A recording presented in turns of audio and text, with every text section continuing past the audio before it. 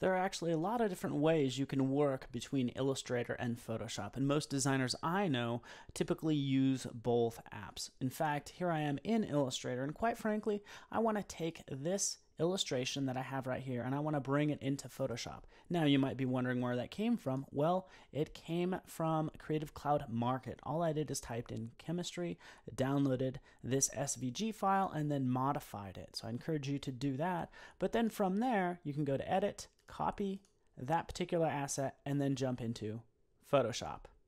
So you can see here's my design. In fact, this is where I want to paste that graphic. Now when I select paste, I get 4 different options. So we have Smart Object, Pixels, Path, and then Shape Layer. Pixels is probably the one you want to use the least, but really I want to paste this as a Smart Object. When I select OK, paste it in, you can see it right there. I can rotate it, adjust it, whatever I want to do.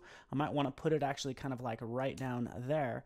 And for this graphic, if I decide I want to modify it, because I'm noticing that I kind of need a little bit more on this end, well, to modify it, just double click it because it's a vector smart object.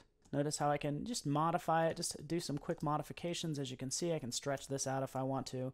Just some quick modifications, but when I save this file and I go back into Photoshop, you can see it's updated. So you can see right over here, I've actually extended that out so it can reach the edge and I can get that design the way I want it to look, okay? And I have control over this asset in Photoshop. So even if I wanted to double click and add a layer style like a color overlay, I don't have to necessarily go back into Illustrator to change the color. So I have full control over that. That is a vector smart object. If I take a look at the properties panel, notice how you can convert it to a linked file if you want to, but let's talk about that because, to be honest with you, there's a lot of logos that are made in Illustrator because you have that vector flexibility and control. And really that's what I'd want to do here. For this logo file, I'm just saving it. And rather than doing a copy and paste, I'm going to do a file and I can place embedded, which is essentially what this is, or I can place linked. So that's what I'm doing, locating that Illustrator file, placing it in my file. You can see it right here and I can move it maybe up there if I want to.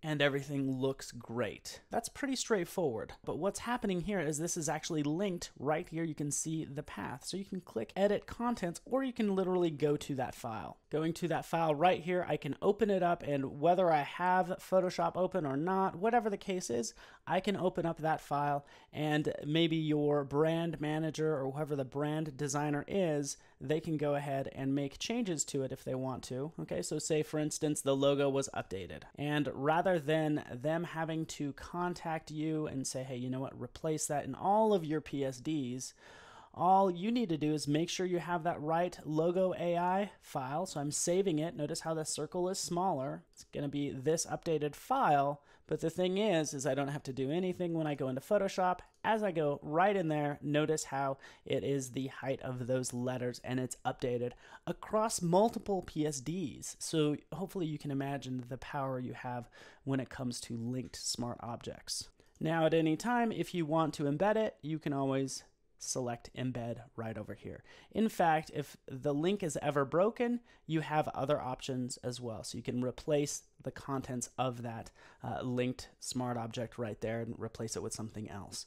Okay, but chances are this is probably going to be the logo that you're going to use, and you're going to want to use it across multiple designs, if you will. Well, do you always have to pull it in every time you need it? Well, no, because I'd like to introduce you to Creative Cloud Libraries, which allows you to take whatever you have, text styles, layer styles, colors, and graphics like this one, and drag it into your Creative Cloud library.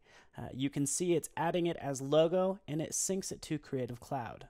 So now this is going to be available to me everywhere, even in Illustrator. So I can go to the Illustrator Creative Cloud Library panel and I can use this logo if I want to. And case in point, if I open up this other asset right here, I can drag that right in here and there's the logo. So again, you have a lot of flexibility and really a lot of power when it comes to these libraries because these are all my assets that are synced to Creative Cloud and can be used in Photoshop and in Illustrator and other places as well. But what about using assets that were created in Photoshop in Illustrator? In fact, I have this butterfly PSD. I think this would be a nice little asset to use in Illustrator.